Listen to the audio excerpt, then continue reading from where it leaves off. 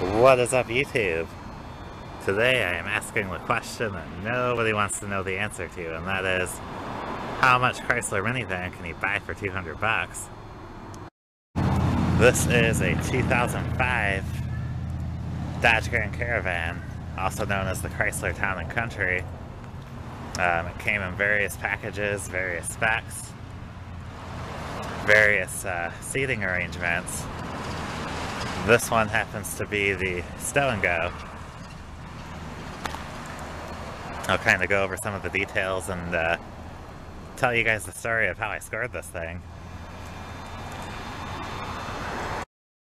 As you can quite clearly see, it's got power window issues. As does, what's that guy's channel? A Rural Vermonter. There we go. Yeah, he has his held up with duct tape last time. So this has the same deal as the third gen Dodge Dakotas, like the 06 to 2008, I think, where it's got the key fob is the key. Everything on it works. You guys watch this. Oh, let's try that one. They both work.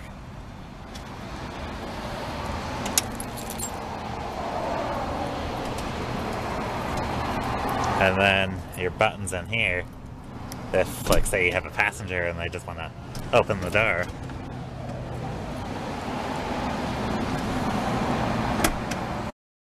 And your trunk here.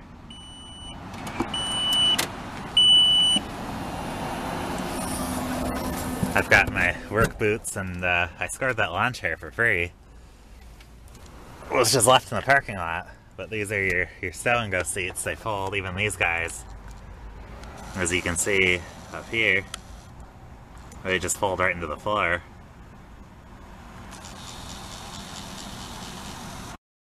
This is the 3.8 Chrysler V6. I don't honestly know a lot about these. Overall, I hear these vans are pretty reliable. They have transmission issues, as does any Chrysler product. Leaks oil, as you can see, so that rag was included with it. This is an older battery, but it's an interstate battery. I can tell these people cared about their car, because they've got name brand stuff on it, and seeps a little bit of oil. I'm down about a quart right now.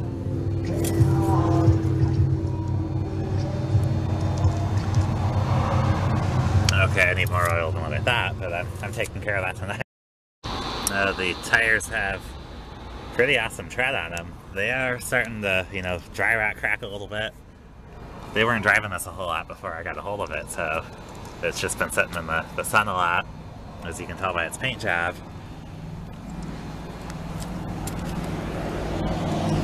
The only issue I'm having with it right now is this tire right here. This was caused by me because I work construction. 194, 990.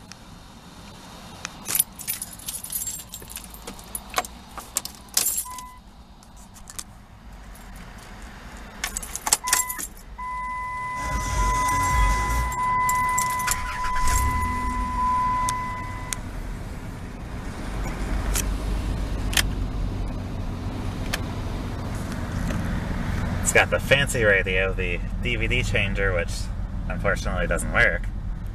You gotta hook a monitor up to it down here. Try not to get copyright struck here.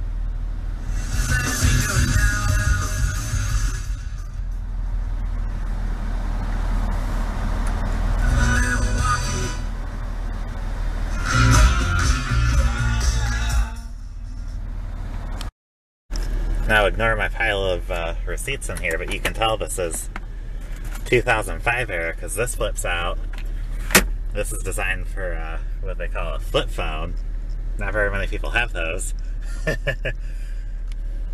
But if you have a flip phone and you have one of these vans, this is a pretty handy feature. Now mine, unfortunately, does not work with this. Got rear climate control.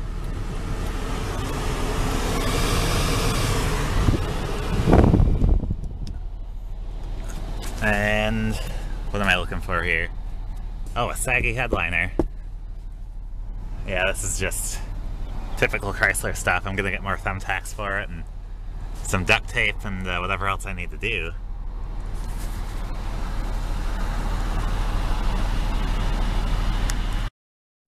Now, as you guys can see, air conditioning's running. Everything in this works, pretty much, except for the power windows. This one is just sort of loosey-goosey. It does whatever. That one is stuck in the up position.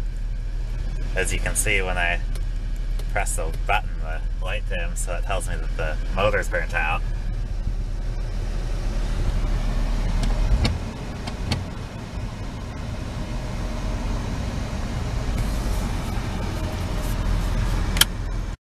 And then something these Chrysler products do, when you shut them off, then you reach over here, turn off your headlights, they stay on for 2 minutes, so you've got that little bit of extra light. And it's got Chrysler navigation CDs. Basically how that works, you put that in your CD player right here on the top slot, and then you press your navigation button down here, and you have maps and directions from 2005, which kind of sucks because there's plenty of roads that have been built since then, and yeah, don't rely on that. I don't.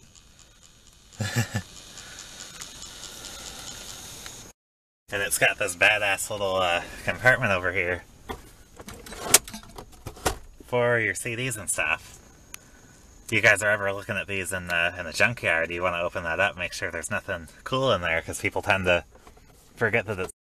I don't typically like to film and drive, but this is just a parking lot, so we'll do it. These people in the subway over here have to be giving me the strangest looks.